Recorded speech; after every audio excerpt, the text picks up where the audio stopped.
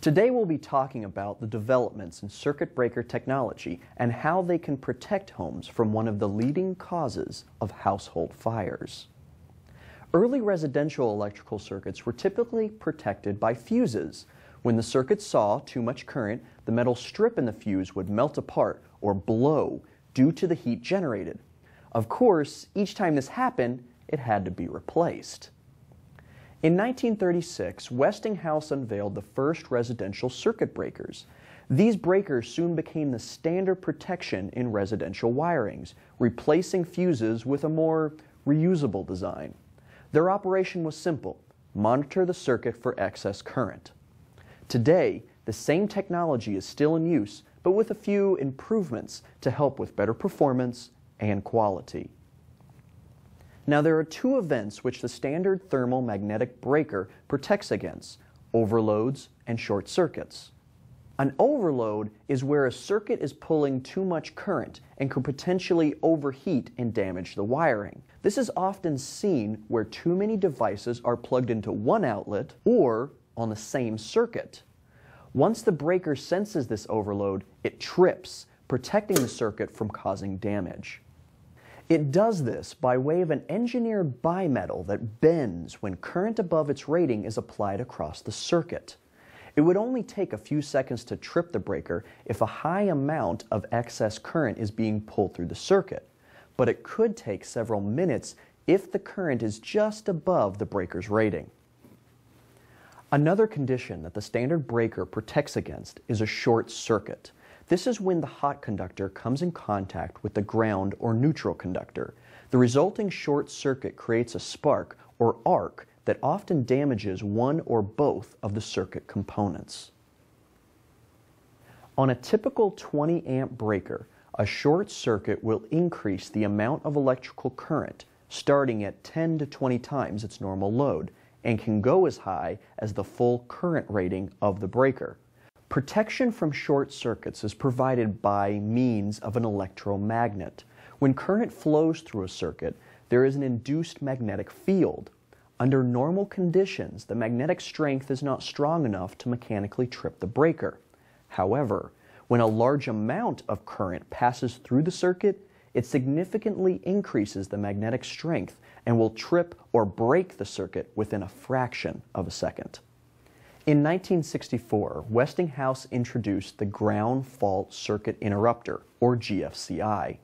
Where a standard thermal magnetic breaker is used to only protect the wire from short circuits and overloads, GFCI breakers protect people and equipment from electrical shocks.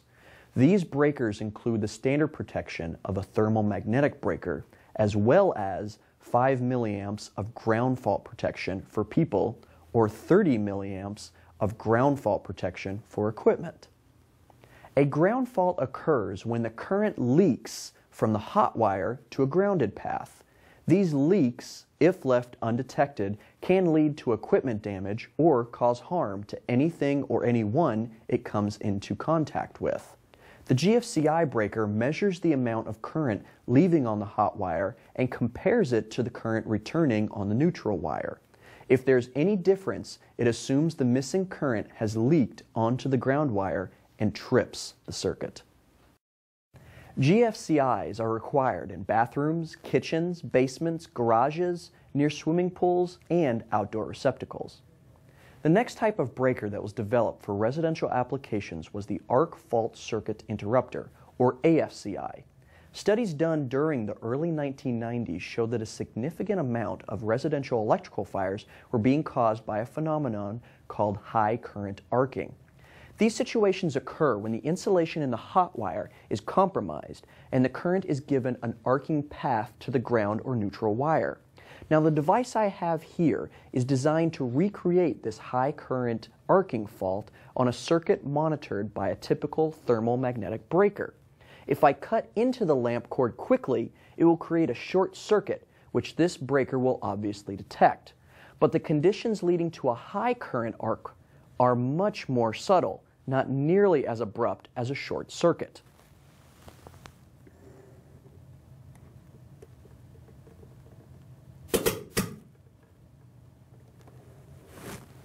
This arcing, which can be in excess of 10,000 degrees Fahrenheit, creates only 75 to 125 amps of overcurrent, not nearly enough to trip the 200 amp short circuit protection of a standard thermomagnetic breaker.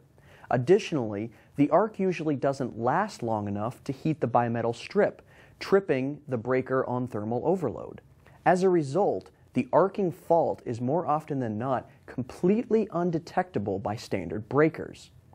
The branch feeder AFCI was launched around 1994 to provide the overload and short circuit protection, plus protection for the high current arcing where the current exceeds 2 to 3 times the breaker's rating. Internal to the AFCI, a current monitoring circuit board detects any anomalies in the current flow and trips the breaker when a current signature matching an arc is detected. So let's try the same test with an AFCI breaker.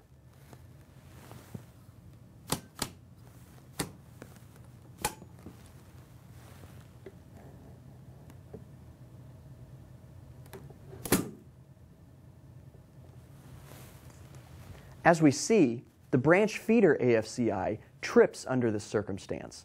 While this AFCI breaker has been providing fire protection for many years, additional studies have found that another type of arcing also contributes to electrical fires. This arcing condition is called low current arcing and is most common in household cords such as extension cords, appliances, lamps, etc. In this situation, the phase or hot wire is broken, but the two severed ends are still close enough for arcing to occur between them, resulting in the arc actually jumping across the gap. Since this arc is in series with the load, the current will be limited by the loads being drawn.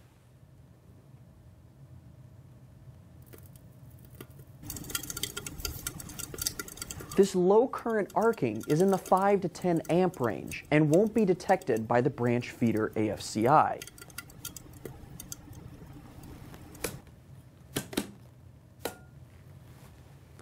The combo AFCI was developed to detect this low current arcing.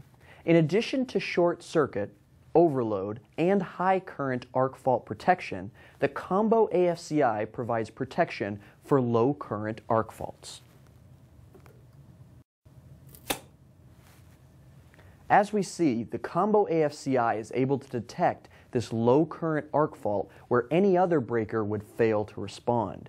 The challenge with designing the combo AFCI breaker is that every electrical device will create arcs during their operation. When the contacts close or separate, they create these small arcs, just as I was trying in the demo here. The protective device needs to differentiate between these operational or intentional arcs, such as the flipping of a light switch or operation of a motor, and the non-operational or dangerous arc. The combo AFCI breaker is designed to ride through these operational arcs and only look for sustained low current arcing before tripping.